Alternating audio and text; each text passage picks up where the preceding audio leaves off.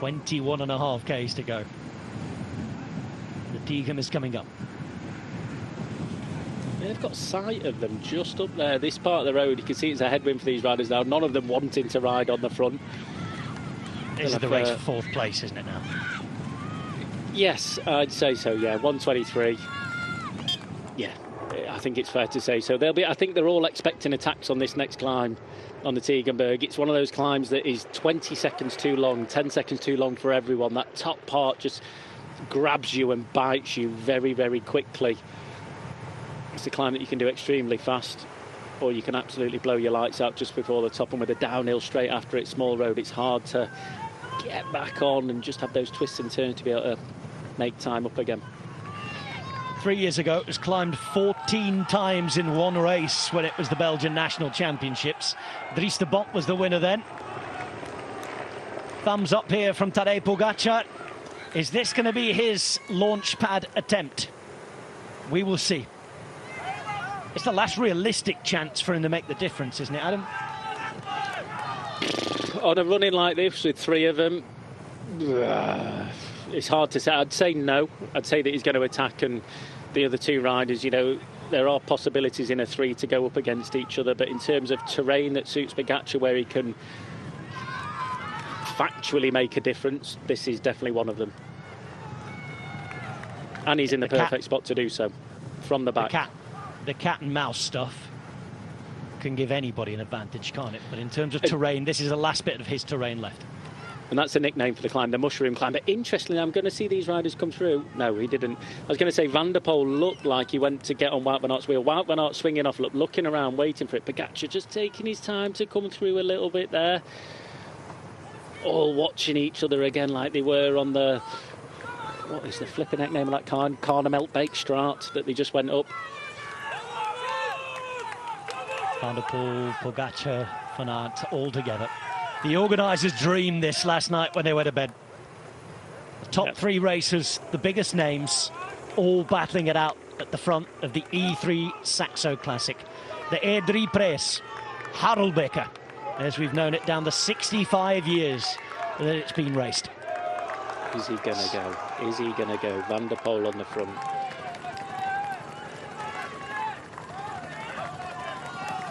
I think if you go on the top now for these riders, sorry Rob, it's just too late. It's like Pog did on the last couple of climbs. He needs to go from top to bottom to make it super hard to make that difference. I think if they go at the top, these riders have got enough fast twitch muscles. They're responsive enough, they're explosive enough to be able to respond to it. Nobody's ever won Sanremo and the E3 Prijs in the same year. But there's a good chance that that record could change. And here we go. Let's see. Because it's Van Aert who decides to make his move. Has he been waiting? Is this the moment? I'm not sure. We will see. The minute Pogačar can follow, Van der Poel, I think, can do with ease as well. And there we go, ready to go over the top. And no big move, really, or big enough to make any difference was made. I don't think it was a move. I don't know what that was. It wasn't an attack. It wasn't explosive enough. It was just like it was... This sounds really... bad, but I think about what you're going to say and if he's going to be listening to you on the replay tonight, Adam. He might do, and it's fine if he does. It kind of looked like he was in a breakaway in a Grand Tour where he was just sneaking some KOM points in. Do you know what I mean, though? It wasn't an attack, it was just sort of a roll through on the top. But behind, anyway, Madouas accelerated Filippo Ganna at the back, suffering Jorgensen on his wheel. It's Madouas with Garcia Cortina. And now you've got Van Aert. Now then, listen.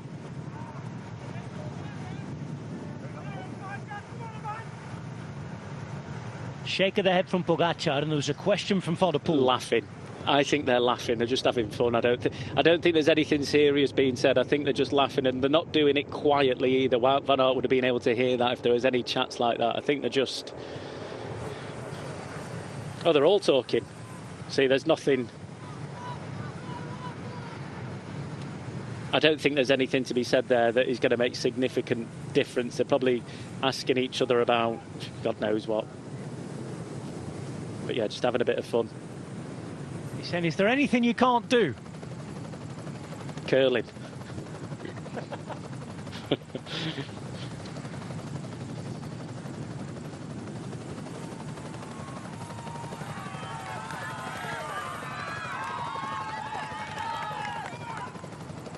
into the final 18 kilometres of the mini Tour of Flanders, the E3 Harelbeke.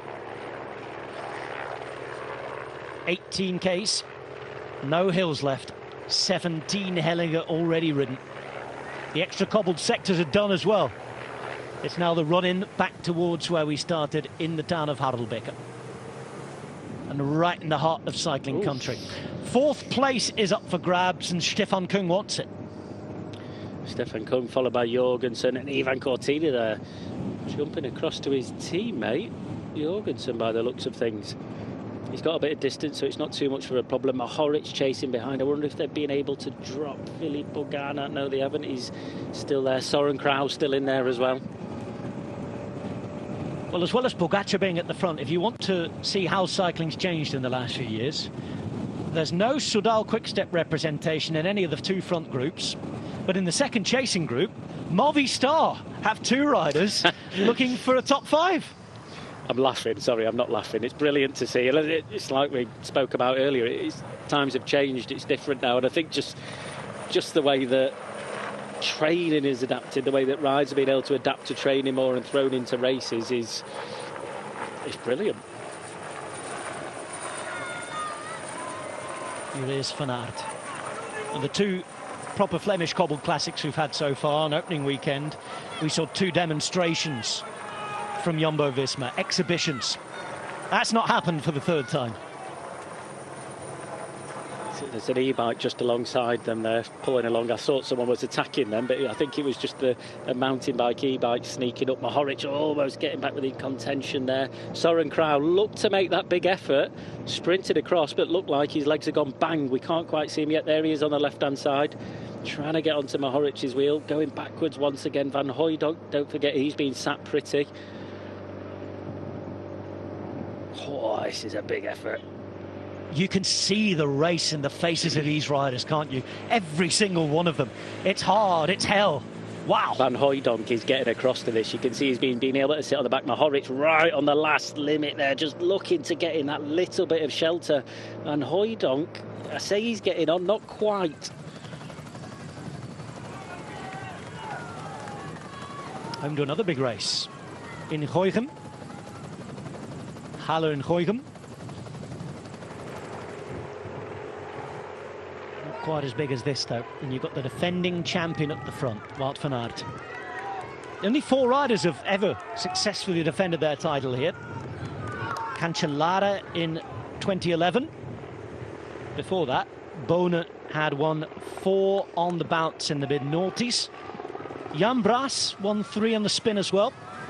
The same number of successive victories as the famous Rick van Looy.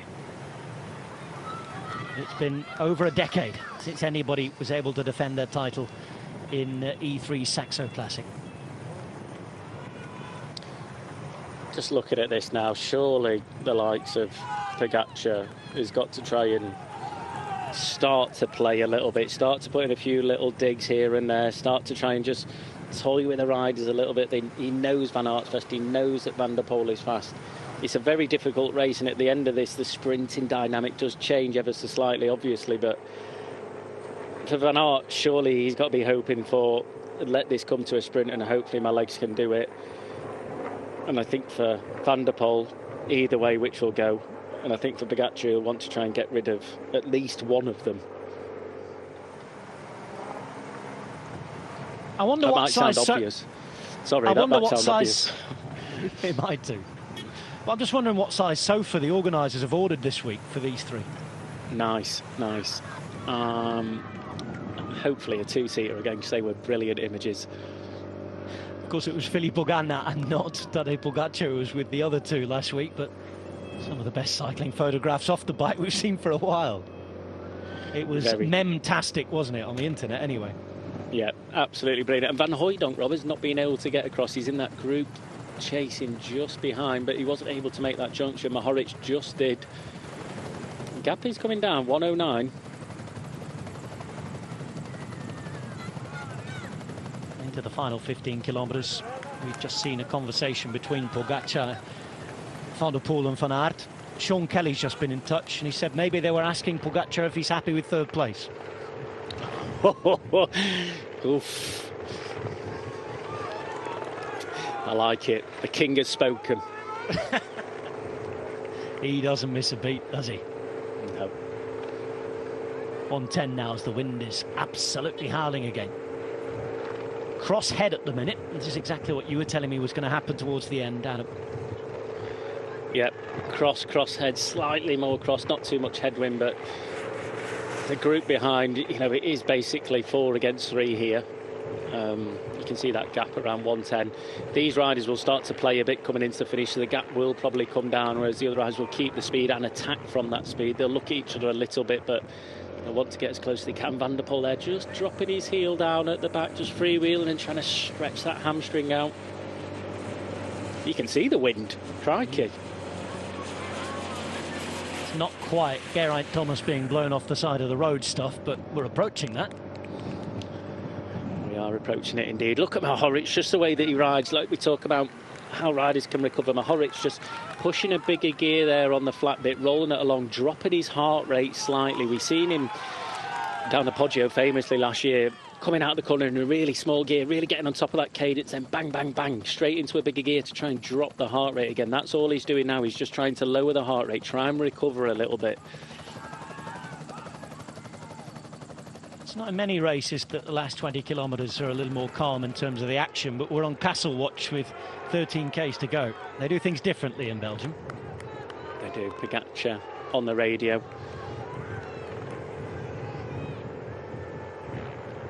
God knows what he's going to be asking. There was another look back again from Van der Poel and a question there. Now Pogacar's on the radio again. I hope the question's asked afterwards. I do as well. It's hard even to know. Even if it's just a funny answer, Adam. Yeah, it's hard to know how close these people, the riders, are in terms of friendships. Because that's another thing, you know. If I was in this situation and one of my mates was in there that I really got along with, I'd be trying to talk to him a little bit and be like, flipping heck, this is hard, isn't it? And just try and make light of the situation they're in. But you don't know how close they are. We don't know how the friendship is. We know that they get along well enough. We know that Van Aert and Van der Poel have got that mutual respect. We don't know how good of friends they are necessarily. We don't know how any of them are. We don't know how close they are as friends either. So who knows? They might be teaming up against Van Aert, or they might not be. You don't know. I heard it mentioned by a couple of very famous ex-professionals at the weekend, actually, about how surprised they were about how friendly everybody was. When Van der Poel won at the weekend, Pogacar was one of the first to congratulate him. I think it's one of those things, isn't it, is that you're not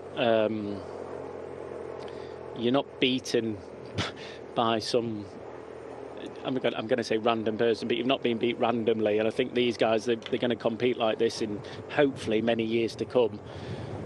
So they probably all do get along well, and there is that respect between them, that's for sure, that they can congratulate each other and just say, look, I've fairly been beaten outright by a better rider here.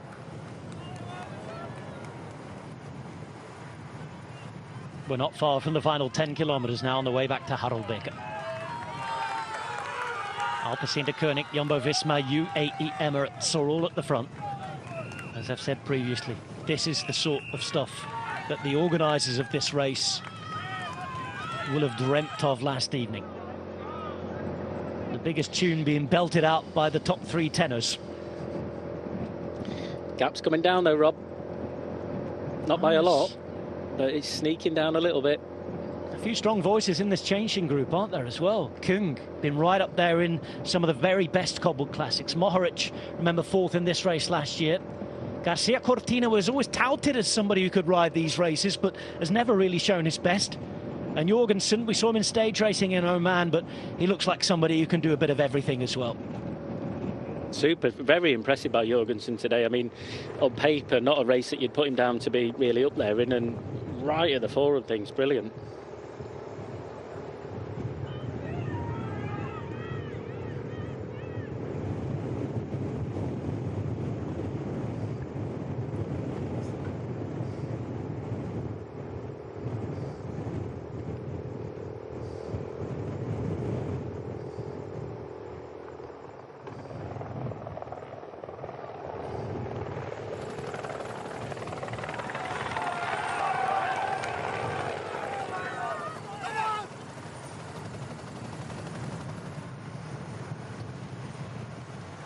10Ks to go.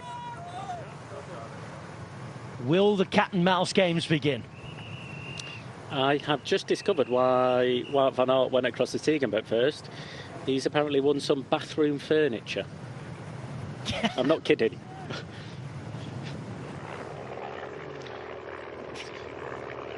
It must need a bathroom doing, I guess.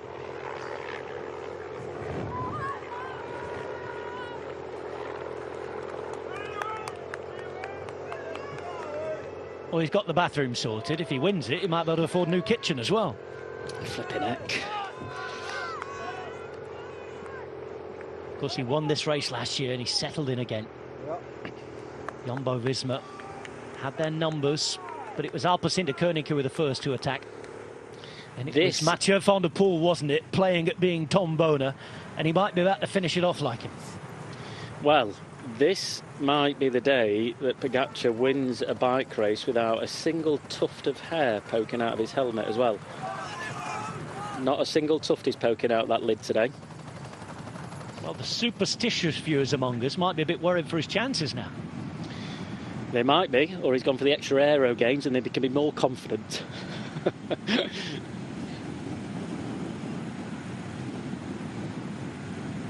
This group's working really well, but they need the front group to mess about if they have any chance, really. That's been done before. And again, 9Ks, minute and 3 seconds.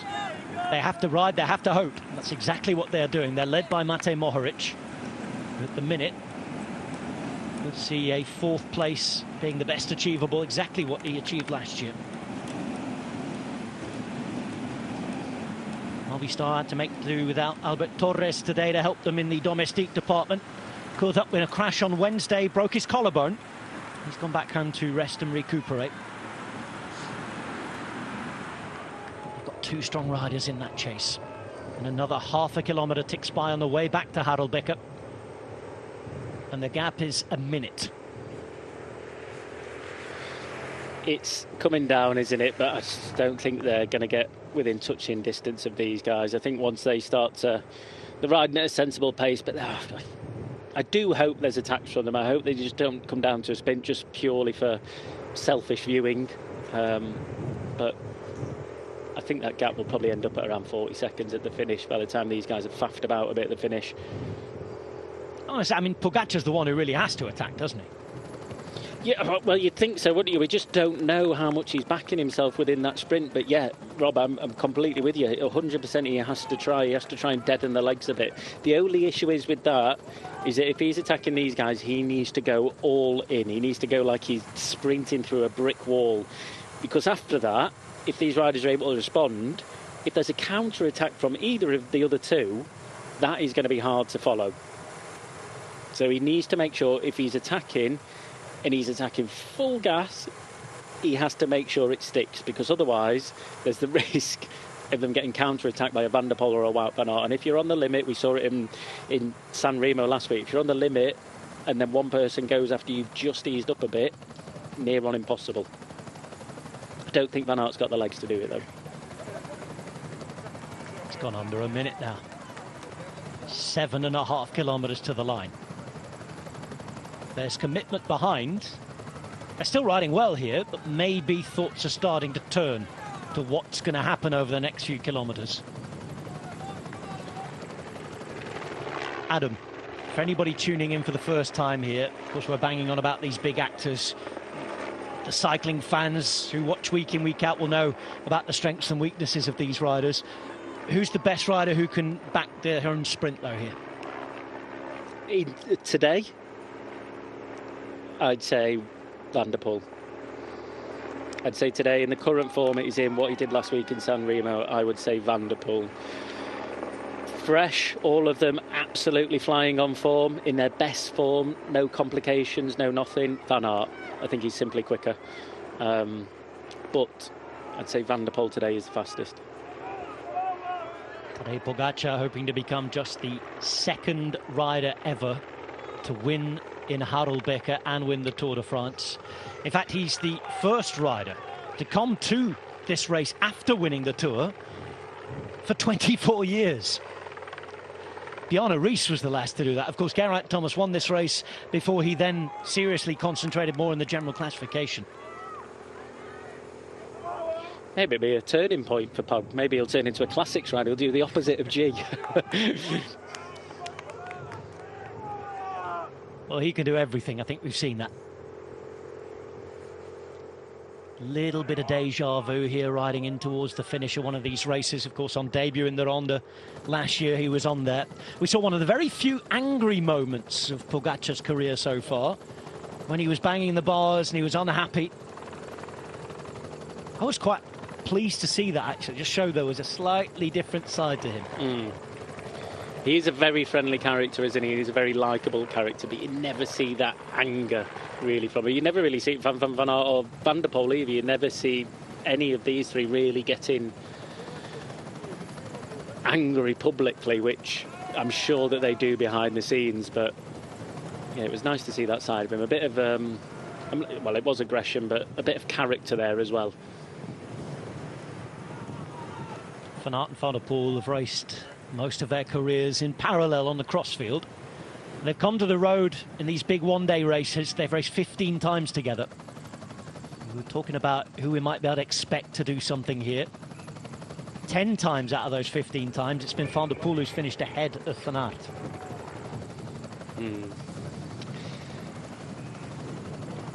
But of course, 51 seconds. That's just painting a picture here. Means nothing in the context of what might happen, which we're about to find out.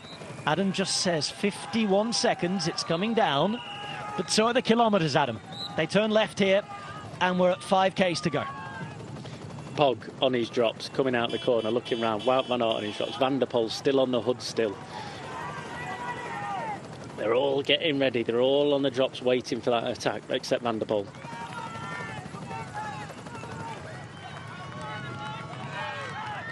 Headwind now as well. 5Ks. We twist and turn, Adam. Twist and turn and into a headwind as well.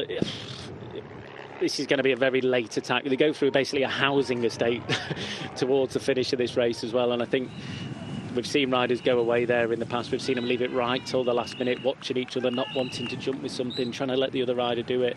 I think if one of the riders were to go now, it's just too far to go, and with a headwind, it's almost impossible against the riders. Doesn't matter who it is within that front group there. It's not possible to stay away. 5K to go for those riders if they were attacked now. They've got to leave it late, and I'm looking at Pog. 43 seconds. 400 metres of a difference on the road. Fall behind, have to keep riding. And we're now back to town. This is where the day began. In Harelbeke. Industrial town in Flanders, in the heartland of professional cycling in this part of the world, close to some of those famous climbs, sections of cobbles that we've seen all day. They fought over, down, left, right, battled the wind. They now battle each other. 3 riders remain. Wout van Aert in the yellow and black, Tadej Pogacar in the black and white, and in the blue, Mathieu van der Poel.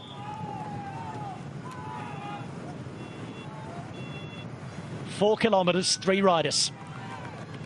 2 who can rely on their sprint historically.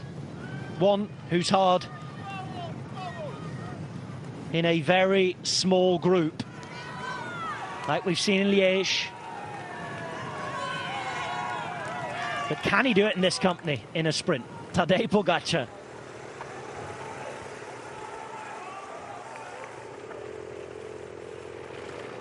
Oh, here we go. Now then. Little seated acceleration there. Pogacar not pulling through on the front, moving across. Just waiting, looking. They're starting to play. They're starting to look at each other. No one wants to keep riding on the front. They want to try and recover from this sprint. They want to try and force each other's hand. Pogacar laying off the back, look. Laying off the back at this. Is he going to have a run at them out of this corner? Yes, he is. He is. And here goes Tadej Pogacar. Tadej Pogacar makes his move with 3.4 kilometres to go. We knew he had to try. We knew he had to move. There's a reaction, and the first attack is brought back. The cat and mouse games have started with just over 3 kilometres to go. It's just the efficiency of the 2 riders behind. You rarely see someone being able to respond to attack perfectly in the right gear the whole time. They can jump out the saddle, but it's almost with Van der Poel and Van Aert through that cyclocross, always being in that efficient gear, that they're able to just be in that right gear to accelerate as quick as possible, minimise the effort and the effort they have to make to chase someone. Just under 3 Ks.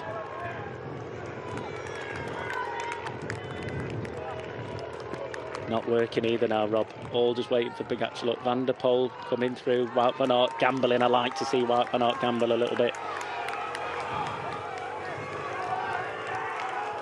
3 of the riders of our times, and we're coming into a famous finale in one of the biggest races of the season.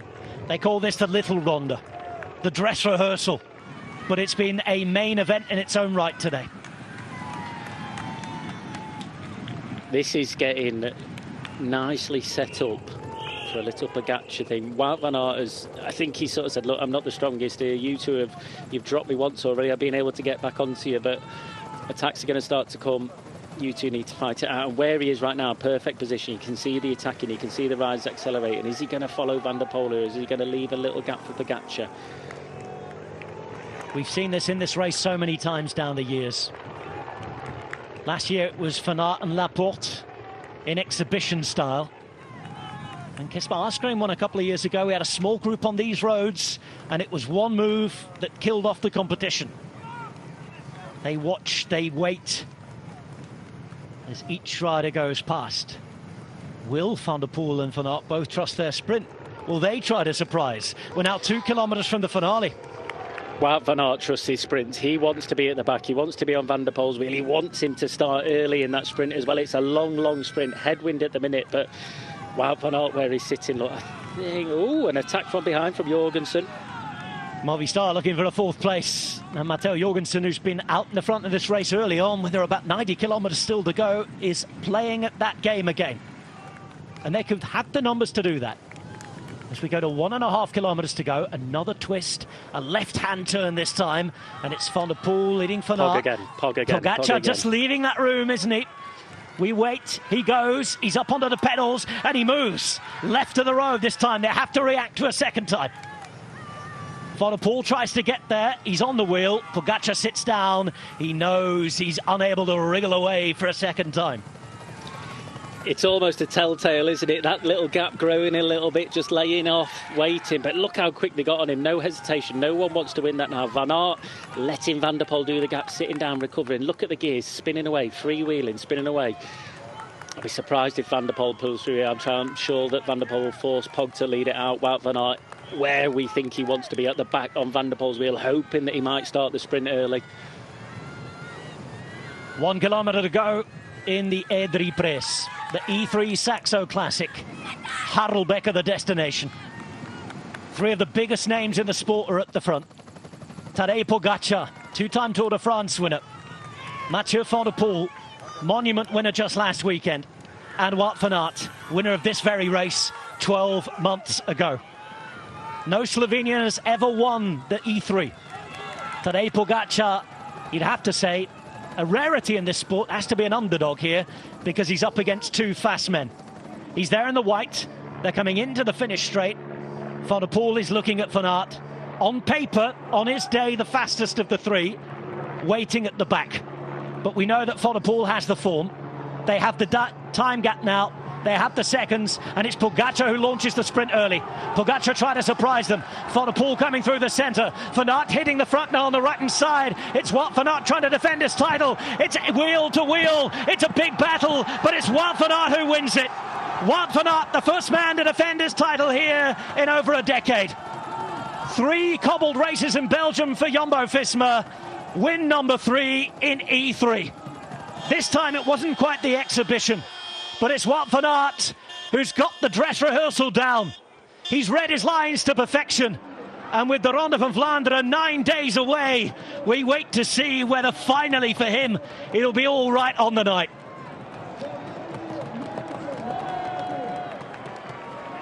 A good 4th place for Jorgensen. 5th place, I think, might be going to Movistar as well there as we look behind. Ivan Garcia Cortina in the top 5, but all the headlines will be taken by Wout van Aert. Clever racing, mature, intelligent racing. Waiting, not panicking, and watching. Trusting that ability. Believing in his sprint. Wout van Aert beats Mathieu van der Poel and Tadej Pogacar. And the battle between these lives on. At the weekend it was Van der Poel. Now it's Van Aert. And Pogacar's in the mix as well. A dream scenario won by a wonder rider, Wout van Aert.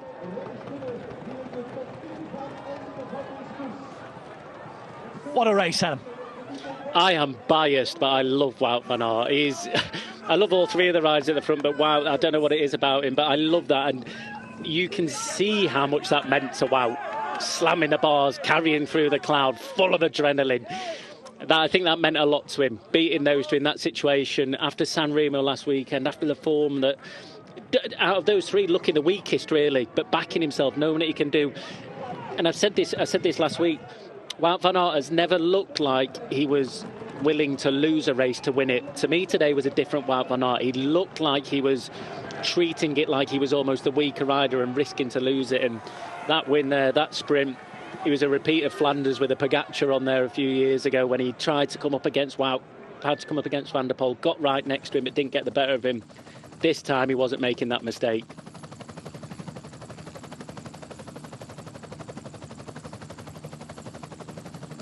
After being forced to suffer up and down the cobbles and hills, Wout van Aert wins in a hugely powerful sprint. Mathieu van der Poel is beaten. Tadej Pogacar finishes in third. Jorgensen fourth. Garcia fifth. Kung, Mohoric, Madouas, Krau and Gander. What a top 10. What a race. Wout van Aert is the winner. Well, not since Fabian Cancellara had anybody come here and defended their title. Wout van Aert was able to do that.